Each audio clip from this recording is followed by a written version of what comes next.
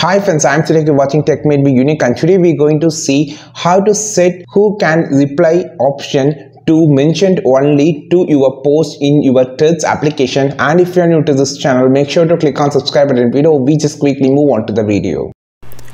So how to set who can reply to mentioned only on the threads. For an example, I just posting a tutorial or an image about a product, so I just want to have a reply about or suggestion about this product with who mentioned only. So I can mention some person.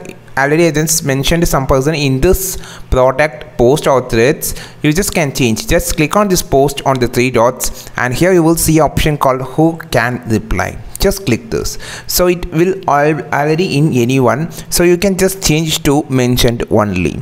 So this will make a limitation of replies which the person or page that you mentioned only can reply to this post and others can't reply to this post. So this is how you just change the post to anyone to mentioned only on your threads application. But this setting will be applied for the single post that you have been changed. It doesn't apply to the every post or every threads that you have been posted. I think this video helped you a lot. Like this video, share this video, subscribe this channel. We will meet on next video with super valuable content. This is Tilak signing off from Tech Made Me Unique. Have a wonderful day.